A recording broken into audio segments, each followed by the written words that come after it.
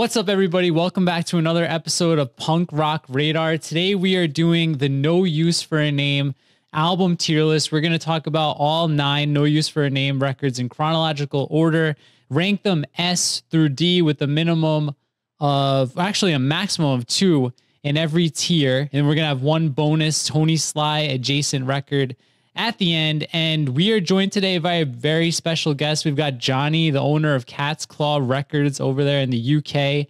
Jonny, how you doing tonight? Really good. How you both doing? You doing good? We're doing good. And Jonny and I just co-released this beautiful pop punk album together. I'm going to leave a link down below if you want to support Cat's Claw and Punk Rock Radar. We've got it on orange and green, beautiful vinyl. It's the Look at Martians and Cheap Pops record. Each color limited to 100. So if you want to support us, go hit the link down below. Kick-ass pop punk record. Definitely worth it. So go check that out. And as always, we're joined by Dylan, aka Screeching Bottle Rocket from DyingScene.com. Dylan, our third video today. How you feeling? This is my second. Your second. I didn't partake in the other one. I'm good. I'm waiting for my Cheap Pops Look at Martians split LP to get here. I think I got the green one. I can't remember, though. It's been a few months. It should be there on Tuesday. So keep an eye out. I threw some special stuff in there for you. I have all the faith in the world in the United States Postal Service. There you go. I'm sure it's more reliable than ours is. I don't know about I've seen there's like a whole subreddit of what USPS does to your mail, and it's pretty horror scary. Stories. Yeah, I've seen some horror stories of like seeing like records, just the corner of it folded in the mailbox. Yeah, folded in half and put it in your mailbox. All right. So I literally, if I send any records out, people must think I'm mad, but it's completely covered in like bubble wrap and shit. Bubble wrap, yeah, absolutely. I hide like flick knives coming out of it in case anyone tries to bend it, like little mechanical ones and all that kind of stuff. I don't really if any FBI are listening to public. Yeah, when I got my package from you with all the records, it was in like this black shrink wrap, and then like within it bubble wrap. It totally looked like a drug shipment. That's what I thought. Like of heroin. But it arrived in pristine condition and it's beautiful. So yeah, make sure you guys go check that out. And just before we get started quick, because No Use is like a gateway band for a lot of people. So Jonny, do you remember like the first time you heard No Use or your first memories, anything about No Use for a Name before we get started? Yeah, I got a couple of quite cool stories about them. I mean, I got a few fond memories of No Use, but I remember seeing them. There's a festival that used to go, well, it still goes on in the UK, but it's awful now, called like Reading and Leeds Festival, which you've probably both heard of. But they used to have a punk rock stage, and I just always remember going along to see No Use for a Name, and just Tony Sly up on stage, like backwards cap, like the thick sideburns, and being like, I don't know, I was like 16 or 17 at the time, seeing this sort of like iconic dude up on stage looking so cool, and the music goes with it. It always stays with me, and I still wear my baseball cap backwards sometimes, even an aging punk. But, for years and years, I wouldn't wear it the front way around. Even if it was the sunniest day, my retinas were burning. I'd be like, no, I'm not doing it. I've got my sunglasses, I'm wearing a baseball cap, and it's backwards. I don't care. And I remember they played Bristol, which is where I'm from in the UK. And it's not a Tony Sly thing, but Matt Riddle was up on stage. And I don't know if either of you got a chance to see No Use for a Name, but he sort of like, had controlled the stage completely. And some dude was at the front on his phone. And it's just before the days where everyone's holding camera phones up. I think he's just sending a text message or something. And Matt Riddle doesn't even miss a bass note. Just literally, the guy had a kind of emo style fringe as well, which will be apparent in a minute. Didn't even miss a sort of a bass note at all. That gets the guy's hat, pushes his fringe under, puts his hat back on, knocks his phone to one side, and just carries on playing. Cool. Nice. Badass. All right. So, Dylan, any memories from you? No use? I don't remember specifically. I mean, around the time I discovered Fat Records, they were probably one of the first bands that I came across, along with Strung Out and stuff. Yeah, so the last time I saw them, I hated because they were opening for Sum 41 in the Roseland Ballroom in New York City. That was the last time I saw them. It was like 2003, and I'm like kicking myself because they rolled around like a lot between 04 and like 08, like in that heyday. And for some reason, I just didn't go to a lot to see them, and I'll forever kick myself. So rest in peace, Tony Sly, and let's get this kicked off here. We're going to do the first No Use album. We've got Incognito from 1990, I think. Spotify says 1991. But Jonny, you're the guest, so I'm going to let you take it away here. What are your thoughts about Incognito?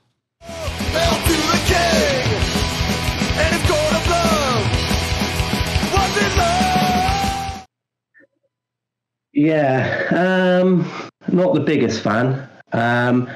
I would go and say that there's nothing that they've like No Use released which I hate. Nothing I'm like, oh, I really, but I've got to put everything in certain tiers. So I'm going to put this in tier D. It's a bizarre thing because normally majority of punk rock bands listen to their first record. Most bands, and the first record is generally a firm favourite. But I went back. I haven't listened to it in absolutely ages, and I went back and listened to it when I was preparing myself for this, and it's just not that many songs. I mean, Tony doesn't sing on every song. He sings some vocals, but I think the original guitar player who was singing as well, singing on some of it. I mean, I guess it's got an old school kind of hardcore vibe to it. But yeah, I'm going to put that one in D. Yeah, I think you're pretty safe there. Dylan, what about you?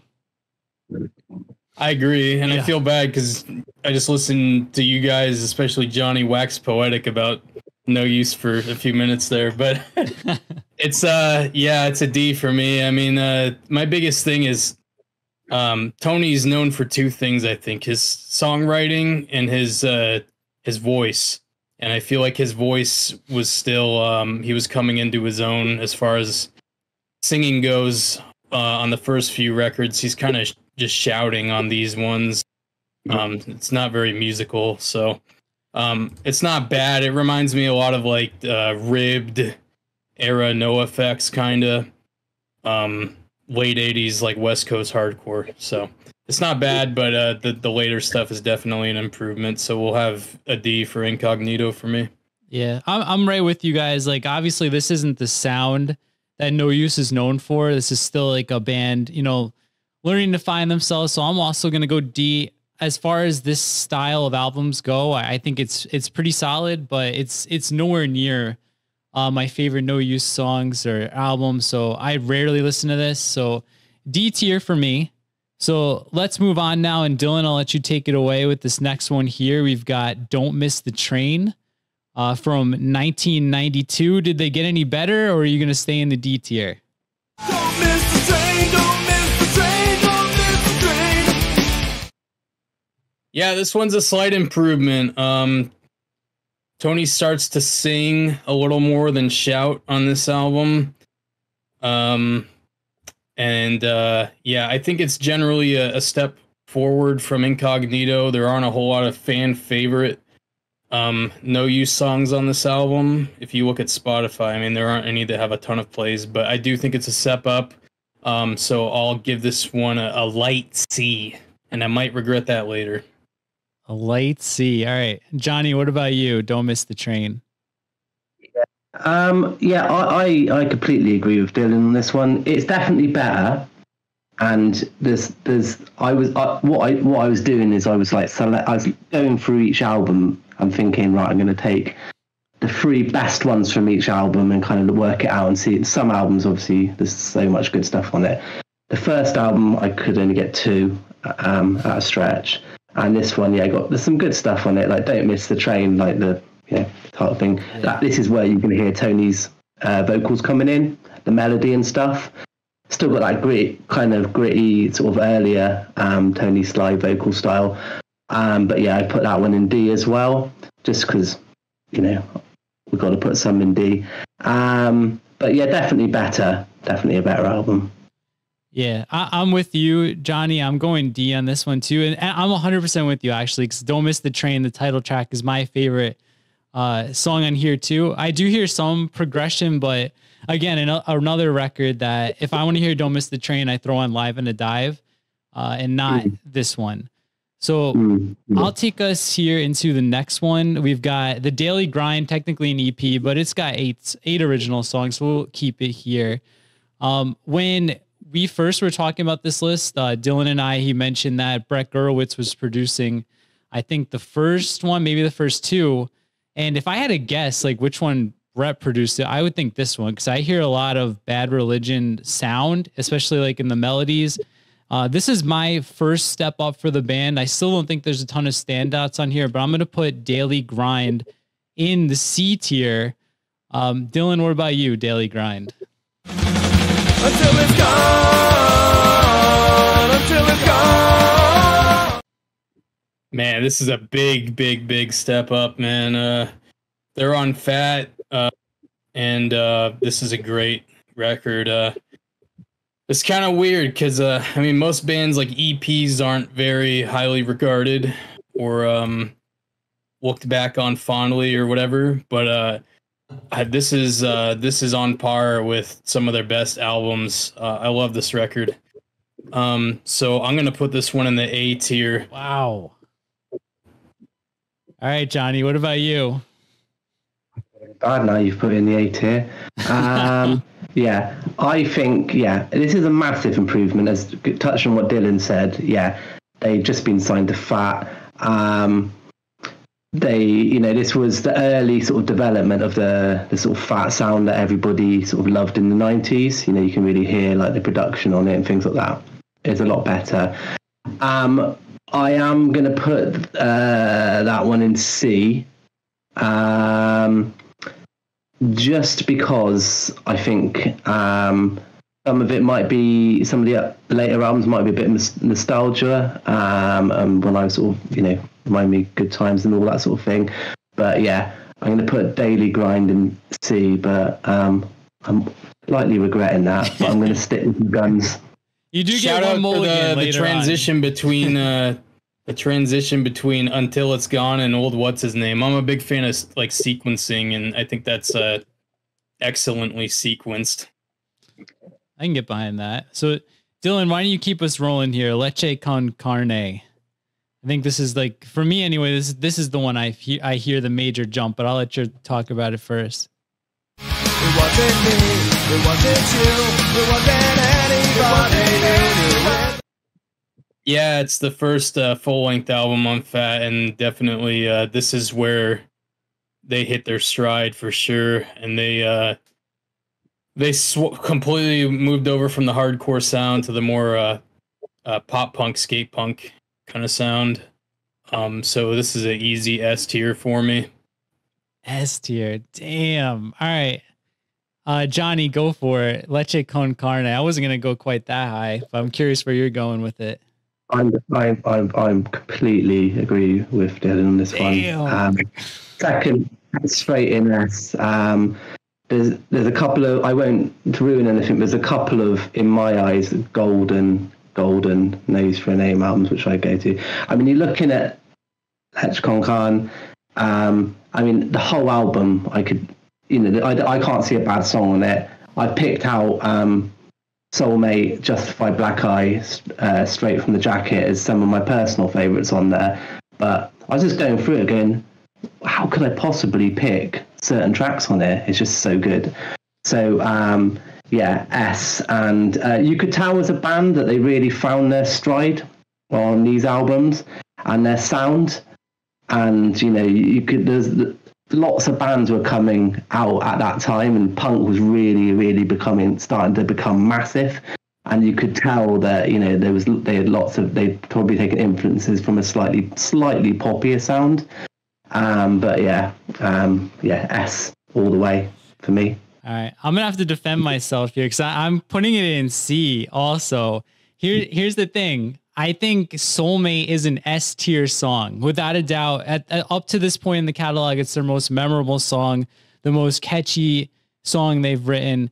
But for me, I prefer like the No Use for a Name, like the pop punk band No Use for a Name, and I still feel like in that vein, yeah, they wrote Soulmate, a great song, but they're not there yet. As a full package. Other than that, like you said, Justified Black Eye, another good song. Personally, I don't find it as a great No Use for a Name song. And the other stuff coming up, like you could see, like I've kind of gone D, D, C, C.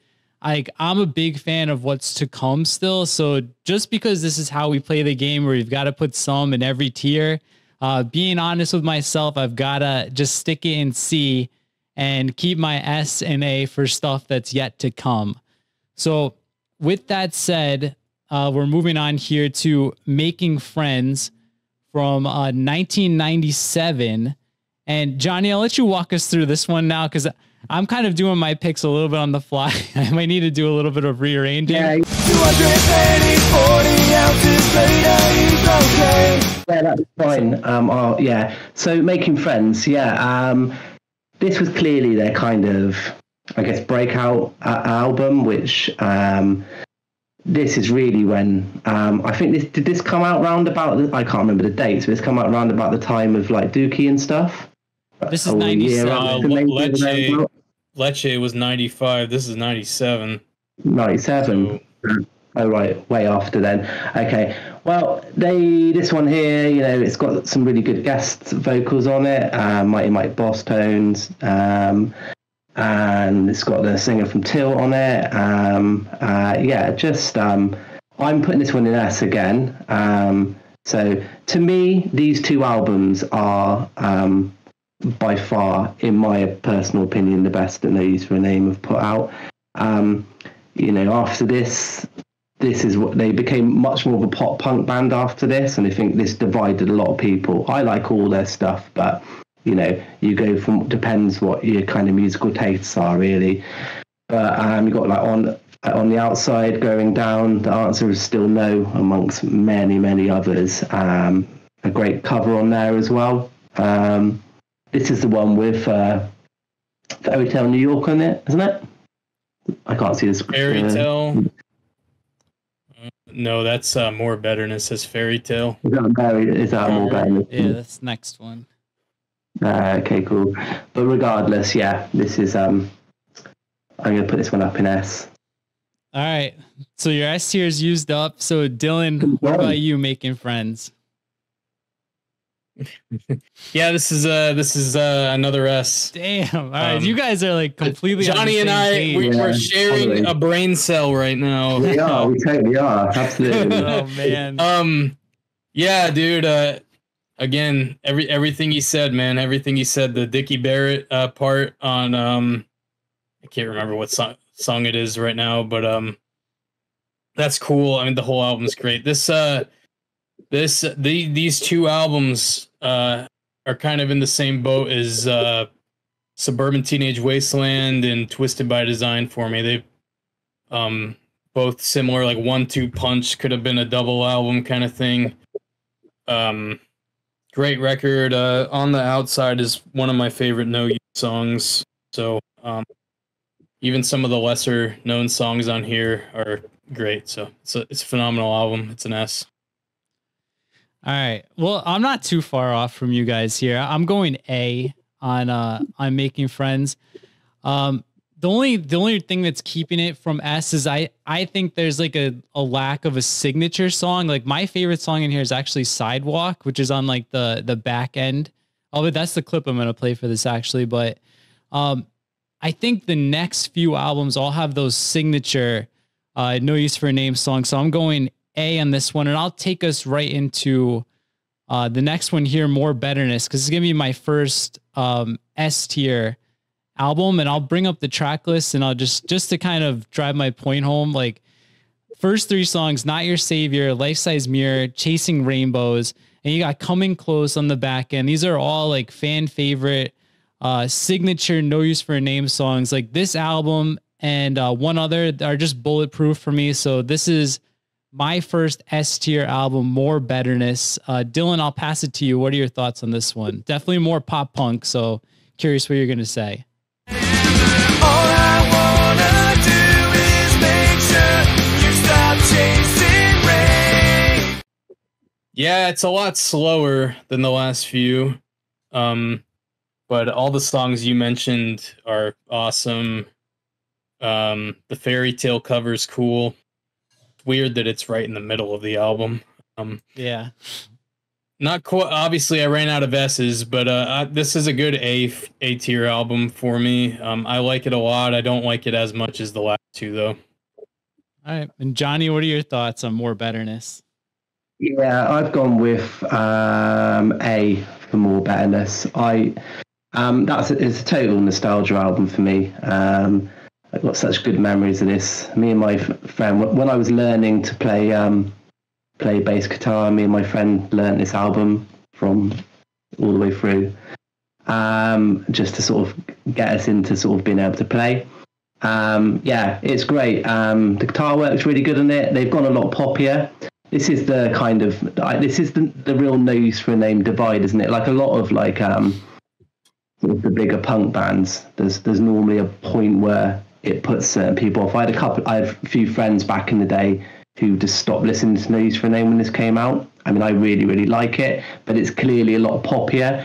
And Tony's vocal style is definitely different in this. He's kind of stripped away that kind of grit he had in his vocal to a lot more of a cleaner, poppier sound. It's probably down to the production more than anything else, I guess. But yeah, it's a fantastic album, and it just sounds really, really good. This is the one with Chris Shiflett on, isn't it? I believe. I always get the Shifletts mixed up, which one's in Face to Face and which one's in Foo Fighters. But the one that was been in Foo Fighters for like 20 years. But yeah, he played guitar on this album, didn't he? Before he left. But yeah, A tier for me for this one, definitely. It's funny you mentioned that divide, because this was my first No Use album, and I was a freshman in high school when this came out. And I remember seeing like some of the hardcore kids would be wearing like No Use for a Name sweatshirts and stuff. And I was like, what the hell? Like they like this band? Like I was like, whatever. And it wasn't for like years later that I heard the early stuff where it started to make a sense. So, yeah, like for me, when this is the first thing I heard, I didn't have that divide, like, oh, they're too poppy now. So probably the reason for me it's so good, and I have so many memories with it, so it's S tier. But speaking of like going full pop, and Jonny, I'll pass this one to you first. We've got, I think probably their most popular album in terms of like hits. We've got Hard Rock Bottom, came out in 2002. What are your thoughts here on this one? This town's full of dumb reminders. Yeah, I put this one straight in A as well. I love this album. It's great. It is total pop, total pop punk. But I mean, like Dumb Reminders, Any Number Can Play, International U Day. I mean, they're just.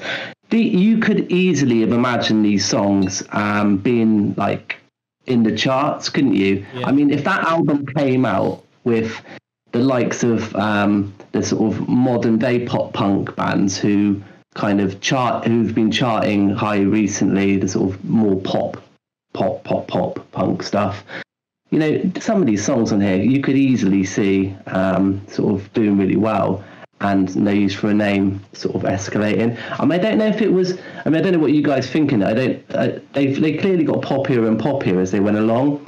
Do you guys think it was a push to try and get themselves bigger, or do you reckon it was just that's what they were feeling? I think that was just Tony's songwriting style, I think. Because his acoustic stuff mirrors this a lot. Yeah, agreed. Definitely, yeah. So, Hard Rock Bottom, yeah, I'm going to put that one in A tier. All right, Dylan. You guys can't be the same on this one. You're out of A's, so you had a long streak. You had a long streak of seeing eye to eye, but it's going to change here. Where are you going to put it?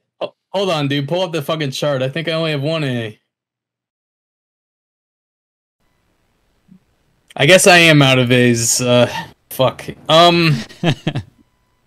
right, let's go B plus on Hard Rock Bottom. I like it as much as Daily Grind for different reasons than that EP. Obviously, the most popular songs are fantastic. I don't like Dumb Reminders that much though. But International U Day is top 3 No Use song. And overall, the production, this is probably one of their most well-produced albums. I think it's a great album. So B plus plus plus plus plus plus. So you can see I've got this in S.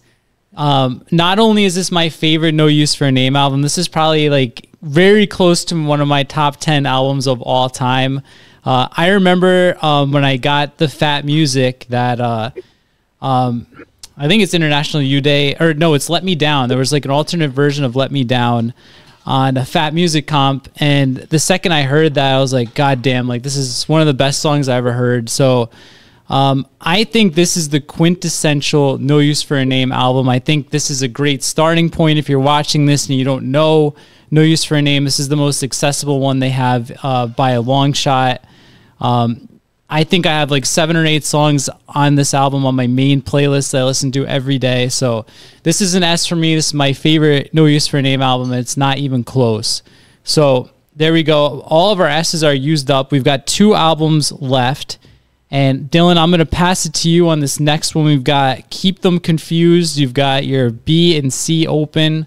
What's it going to be for this one? What memories will survive? I thank my black box that I'm alive.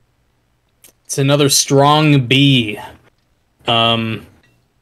Black Box, my favorite song on this album.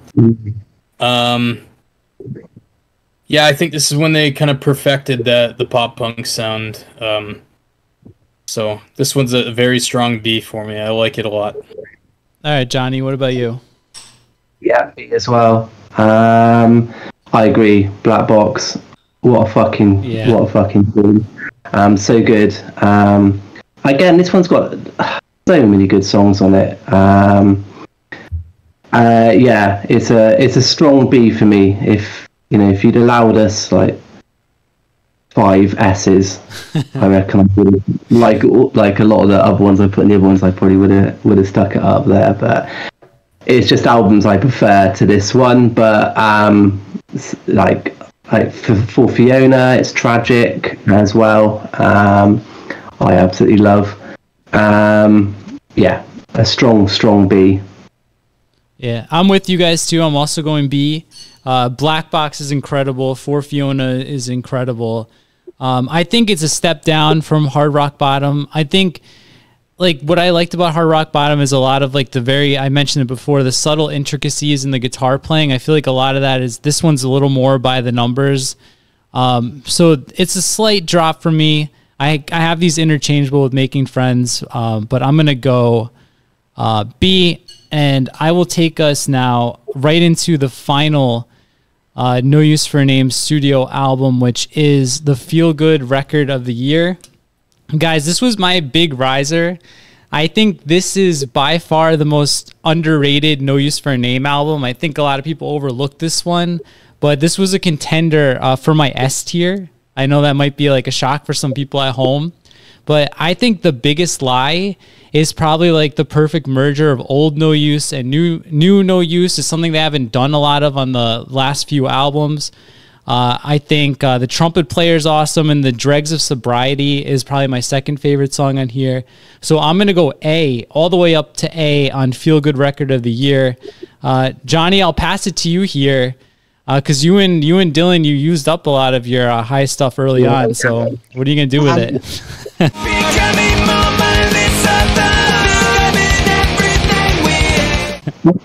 I put this one in C, and I don't feel particularly bad about doing so. I don't know. It feels to me it's got a very Beatles vibe to it in places, and I know lots of Beatles fans will listen to this, or non-Beatles fans go, what the fuck is he talking about? But I don't know, some of the songwriting kind of feels like that, some of the acousticy kind of stuff and the way it's sort of phrased and stuff. I don't know. I just could never get into it when it came out. I was so excited about the record coming out. I was just like, and I went back to it. I haven't listened to it in ages, and I went back to listen to it during this, and I thought, like I do with a lot of like records, you know, I might listen to them and then not be into it. I've gone back to this one. I'm like, just can't get into it. Biggest Lie, like you said, John, I think that's a great song. And little thing, just sort of ticking off little ones I've really liked on the record. Feel Good Song of the Year, I really like. Under the Garden, and a few others. But there's just not enough on there for me. I can totally get why you would put it higher, John, because it has got that real kind of really nice pop punk kind of well-written kind of songwriting and all that kind of thing. But I don't know, I just couldn't get into it. Something about it for me that just didn't stick. So where because I think, unless I messed up, I have Don't Miss the Train and Daily Grind in your C already.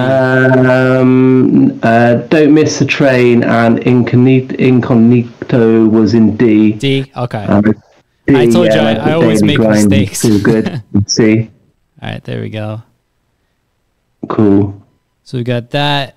And Dylan, I'm assuming this is also going to be a C for you based on your list. Yeah, looking at the chart, I had Don't Miss the Train in C, but leave it in D. Cause yeah, I'm gonna put this one in C, and then I'm gonna put the next thing in the similar tier, the same tier. But yeah, not a super memorable album, which is kind of sucks to say because it was the last album. But it's not horrible. It's better than their worst album's better than most bands' best album. So, obviously, Biggest Lie is probably the most well-renowned song off this album. But yeah, I don't listen to it much, but I don't hate it.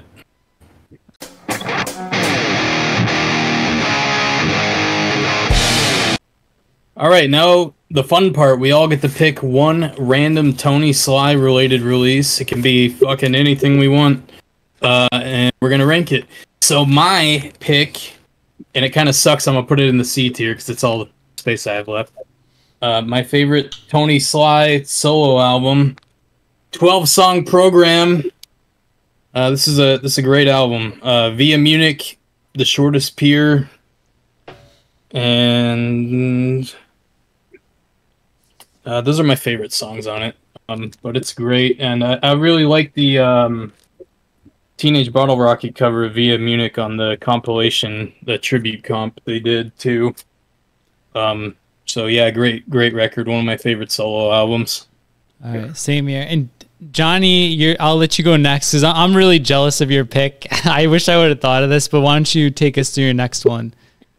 Yeah, so I think the only spot I got left is B, is it? Yeah, so I'm going to put Live in the Dive in there. I love this record. I love all the live with I can't spit it out in a moment. Live in the Dive records. Everything about them is fantastic. The sound's always great. I know they record them over like 2 or 3 nights, and I'm guessing they get like the best songs kind of thing. Their audiences always sound like they're really, really digging it. Who knows? It might be audiences putting afterwards, but I kind of get the feeling it's not. The artwork on these records is always so good. I considered getting that as a tattoo. I got the South Bear thing tattooed on my leg, but I considered putting that, but I just figured it was just far too much detail, too much going on. But yeah, I absolutely love this record. It's the kind of record you put on if you're feeling at all bummed out, you whack it on super loud, and by the time you get to the end of it, you just love the world again. Well, I personally do anyway after I've listened to this. Yeah, if I did Live in a Dive, it would have to be at least A, because it's one of my favorite live records. So I had this one picked out. I'm the same as Dylan. I'm going 12-song program. I think that Sad Bear is also a contender, but I don't listen to anything acoustic. If a band puts an acoustic song on an album, I usually skip it. But like Tony Sly is like the one artist where I could sit down and listen to an entire acoustic album. Joey Cape. I don't know about the Joey Cape stuff, to be completely honest. Just something about Tony's guitar playing and melodies. I really like this record, and I still listen to it. So it doesn't even feel bad putting it in the B tier. So we'll put 12-song program there. And we're going to wrap it up here. And because I've got two awesome guests, I want to see what they're both up to. So Dylan, what is next? What's coming up on DyingScene.com? What could we look forward to? I'm getting fucking drunk. That's what's next. All right. And Maybe you can write a Dying Scene review about you getting drunk, slowly getting drunk, each beer, how you're feeling, what you're listening to. I'd read that. that's a good idea. And Johnny, what does Cat's Claw got in the mix? Anything coming up? Yeah, so lots of stuff with you, John, which is good, not to ruin any surprises. But record from band from Manchester, UK, called Clayface, which is coming out soon. Super kind of gritty punk rock stuff. Imagine the Dillinger 4. Yeah. You ever heard of a band called The Fucking Cops? I keep comparing. Look up The Fucking Cops. I think Clayface sounds exactly like that Oh, band. really? I will check them out. And what a great band name, especially with all the stuff going on at the moment. What about that? What about that secret NoFX album you guys are putting out? Yeah, absolutely. You're just blowing it now. I was going to put out a pre-order for like 70 quid a record or something, and on 600 different colour. There you go. Then you can just move to an island somewhere and say goodbye to the world. That's what like the guy from Mightier Than Sword did. Remember, like the guy who repressed all the Blink albums. They just vanished. He scammed everybody though. He never really pressed some of them. I don't think. Yeah, but what was that? There was that American record label a few years back, which they put out the Human Project, which is really good, technical. Bird Attack. Yeah, that's the one. And we bring up Bird Attack frequently. Their roster was so stacked, and yeah, it's a shame what happened. Is that Human Project record? Is that out of print? Don't know, to be perfectly honest. They've just called it quits recently, unfortunately. Oh yeah. Another record coming out, which John's also involved in, Astronauts from Germany. Sort of really nice melodic kind of skate punk stuff going on there, and then a shitload of other stuff in the pipeline. New t-shirts coming soon. If anyone out there in TV land wants to support a decrepit UK punk rock label, do it. All right, yeah. So you're putting out good shit, man. Yeah, guys. Cool, thank you, man. Thank you. I'm gonna leave a link to Cat's Claw's store down below. Guys, go check it out. I have almost every release back here. They don't put out anything bad. Super happy to be working with Jonny and Cat's Claw because I'm a big fan of the label. And guys, go check it out. Seriously, the label is completely stacked. But that's gonna do it for this episode. Johnny's gonna stick around. We're gonna do a quick episode right after this, so make sure you're subscribed, like the video, all that stuff helps the channel, and go click the links down below to support Punk Rock Radar and support Cat's Claw Records, and go read Dylan's articles over on DyingScene.com, and we will see you next time.